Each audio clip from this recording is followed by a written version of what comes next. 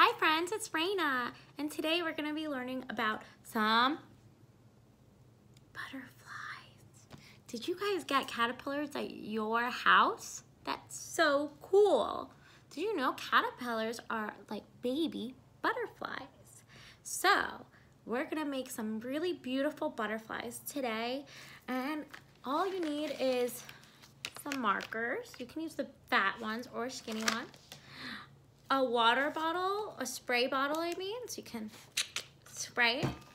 And you can use either a paper towel, and it doesn't have to be a big one, it could be a small one, or a coffee filter works really well also. So all you need to do for this project is get out your favorite colors, and I have purple, one of my favorites, yellow, one of my favorites, and I'm sure you know, pink. One more. Where's my blue? Blue is one of my favorites, but I can't find it. So we're gonna use these yellow, pink, and purple. But use whatever ones you like. Green, I love green. So you're just gonna start by drawing some really nice lines on your paper. So you can make them however you want. Try to make some squiggly lines. Big ones, really squiggly. Can you do straight lines? A straight line goes from one side to the other.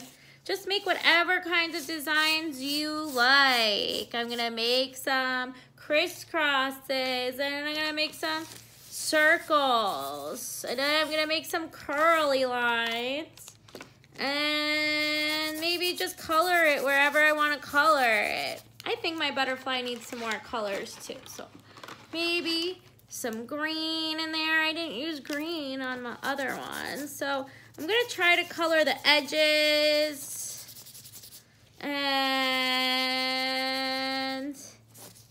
there we go. So it's all colored up. Maybe a little bit more purple here. And you want to hold your marker the right way while you're coloring. So remember, pinch your grip, 3 fingers. All right, so this is all colored in now. Watch where the magic happens. So I'm going to take my spray bottle, and I'm just going to spray it with some water.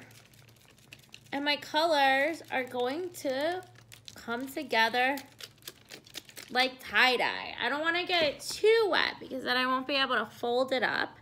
But let it dry. You might want to let it dry for a few minutes, or you can fold it up now. And this is the way that I did it. So even though it's a little wet, I'm going to pick it up and pinch the middle together. So you have 2 big butterfly wings. And you can use a piece of yarn to tie it, or what I used was a little clip.